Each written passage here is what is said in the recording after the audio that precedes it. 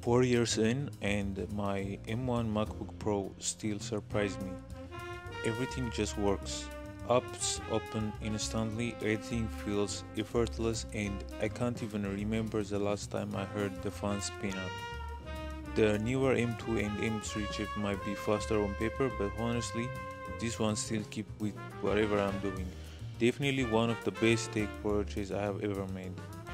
Battery life was one of the biggest surprises when I first got this MacBook, and honestly, it still is.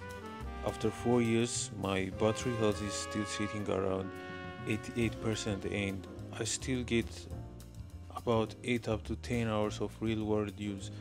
If I'm doing light stuff like email, browsing, some notes, and watching movie, it can easily last for 2 or even 3 days. What really amazes me is how consistent it is. It doesn't drain fast even when I'm editing or coding. Only 12% drop in 4 years, and that's kind of wild for a laptop.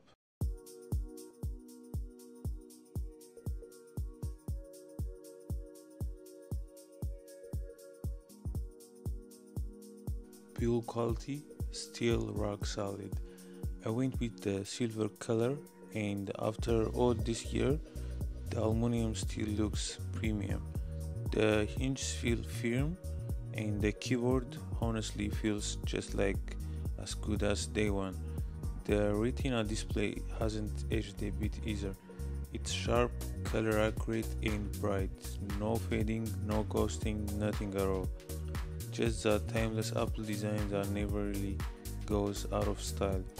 One thing I didn't expect to miss is the touch bar.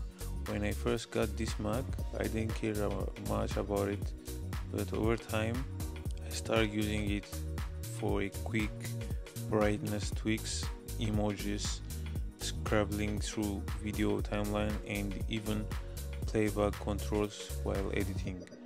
Apple's moved on from it now, and yeah, it feels like the end of small design experiment. But honestly, I kinda miss that futuristic lit stripe.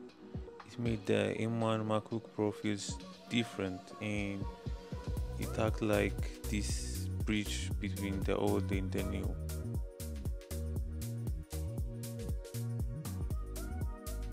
macOS has aged surprisingly well.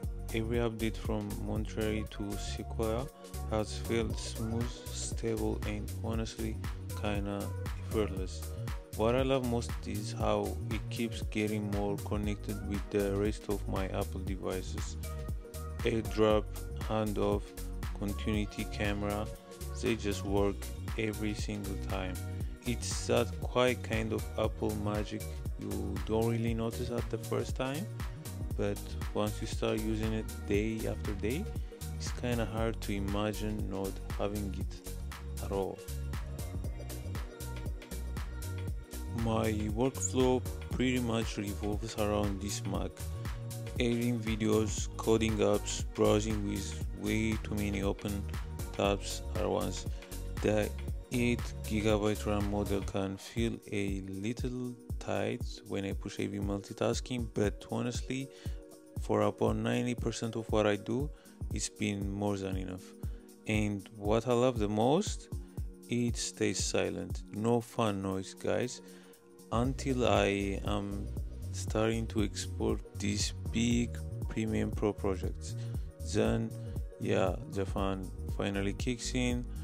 You can hear it, but even that feels like it's just doing its job. For this Mac, I paid around 1900 Canadian dollar including tax, and 4 years later the resale value is still surprisingly high because this M1 Mac have aged instantly well, and honestly I think Apple accidentally made a laptop that's too future proof.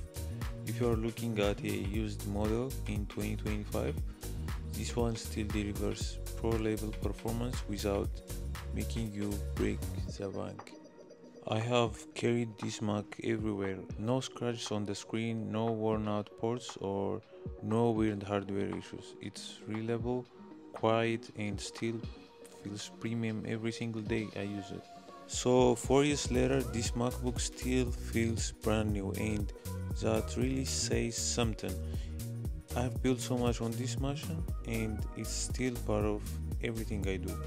If you got a M1 MacBook Pro, drop your experience in the comments. I would love to hear how it's holding up for you.